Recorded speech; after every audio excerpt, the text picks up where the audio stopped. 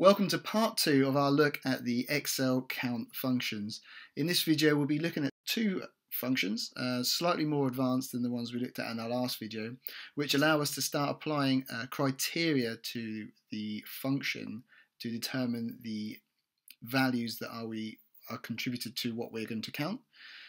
So we will, in the usual form, we'll jump into each of the formulas so we can get an understanding of how they work, and then from there we'll be jumping into Excel to work through some examples. So the first formula we have is Countif. Countif has two parts to the formula. So we've got the first part is range. This is the range of cells to count, and another way to look at it is where do you want to look. I'll come back to that in a second. And the second part is criteria. So by definition, the criteria that controls which cells should be counted.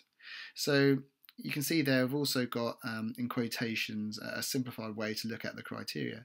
So when you look at them together, range is where do you want to look, and criteria is what do you want to look for. And you can see at the end, at the bottom there, that you've got the Countif formula in its entirety with range and criteria for your reference. The second and last formula we're looking at is Countifs. So this is made up of four parts. The first is criteria range 1. So this is the first range to evaluate. Criteria 2 is the criteria to use on range number 1. Number 3, we've got criteria range number 2. So this is the second range to evaluate. And number 4, what we have there is criteria 2. So this is the criteria to use on range number 2. And with Countifs, you're not limited to just these two ranges and criteria. You can add more. But to try and simplify it into what will fit on the page, we've just gone with these two examples to start with. So Countifs is the same purpose as our Countif, but to summarise that better. So Countif allows us to count a range based on one piece of criteria, whereas Countifs allows us to enter multiple pieces of criteria. So rather than Countif, what might say count everything what happened on a Monday, Countifs would allow us to do count everything on a Monday and also that align to a particular person or person's name or any other piece of information that you require. And at the bottom there you've got the Countifs formula in its entirety as well. So without further delay, we'll jump into Excel and go through some examples. The information that we have in our table in columns A to C will seem very familiar to you, assuming that you have seen our previous videos, one for sums and the part 1 of the count video series. One below that, we've then got in lines 13 and 14, we've got some questions to answer. So the number of sales on a Monday and the number of sales on a Monday that were made by Tim. So before we actually put the formula in there, we're going to go over the right hand side in columns G to I, and we'll dissect each formula and just do the various separate parts so we're completely clear before we actually go into the actual formula. So for the first one, we're going to use a Countif to answer the number of sales made on a Monday. So as we know, range is going to contain the various values that we want to count for our count criteria. So based on the first one, the number of sales on a Monday, we need our range to be where all the days of the week are contained. So for us, we can see that they're in column A, rows 2 to 9. So what we do, we can just go in here and go, it's going to be column A, starting in row 2, comma, not comma, sorry, a colon, and then A9 to show the ending point. So that's our full range. Our range is in rows and column A, or cell reference A2 to A9 to put it another way. And let's just center this just so it looks a bit neater on the page. Perfect. So the criteria, number of sales on the Monday. So we need to look in that range of A2 to A9 and count when the value is a Monday. So to do that, we need to enter in quotations our text of Monday, what we want to count for.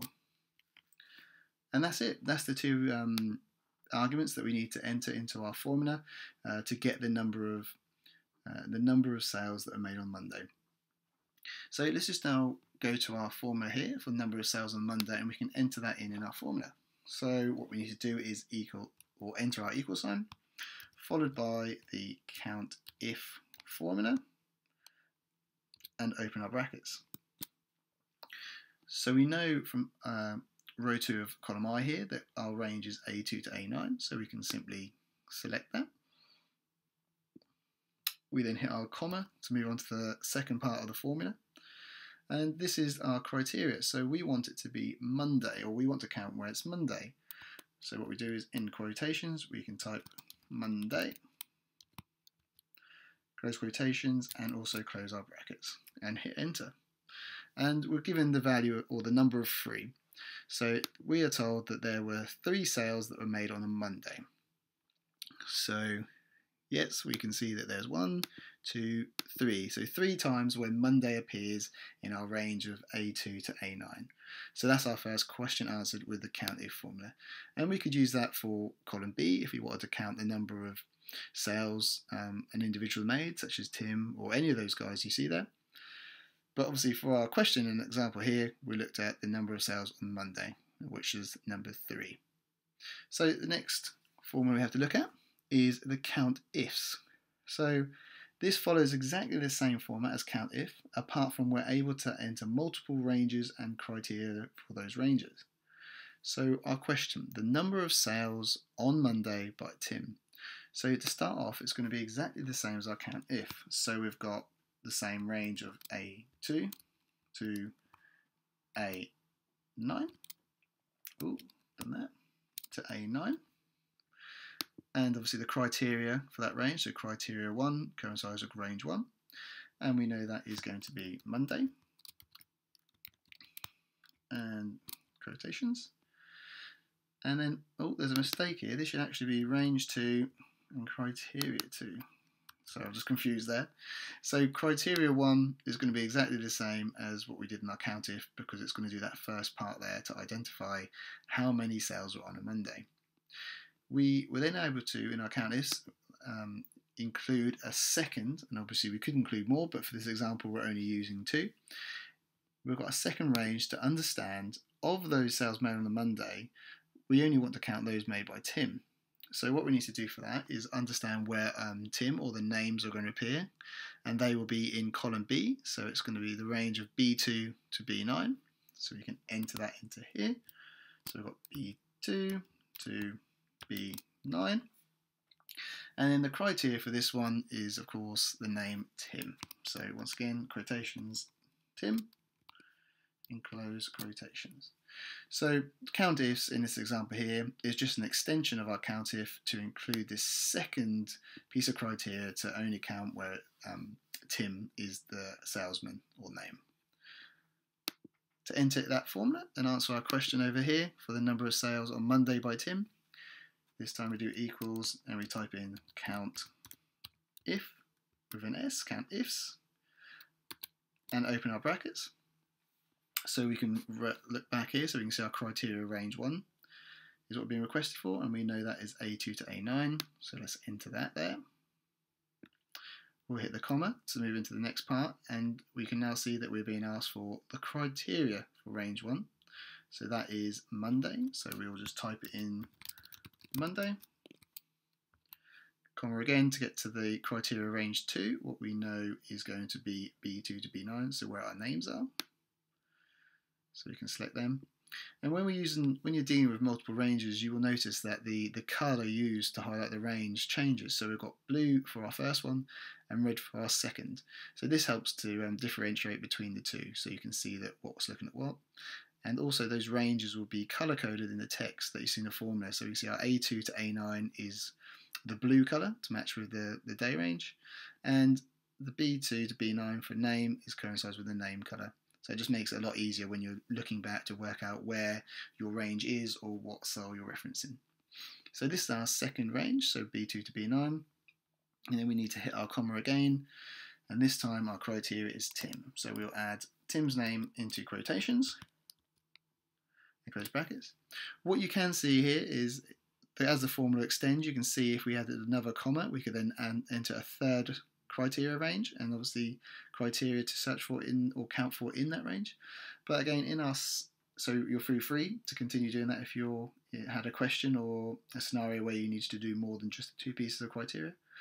But for our example, we're just doing the 2, so I'll hit the close brackets and hit enter.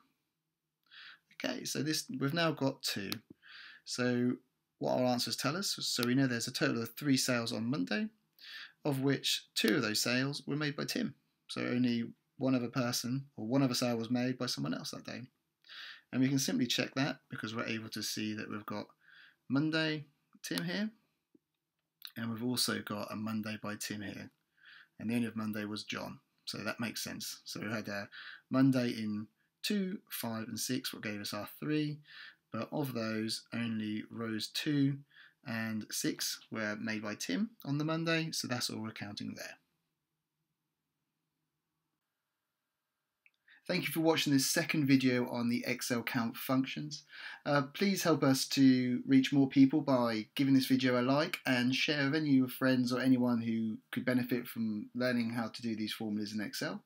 Also, again, as usual, if you have any questions, drop us a comment below or reach out to us on Facebook, links in description, and we'll see you real soon in the next video.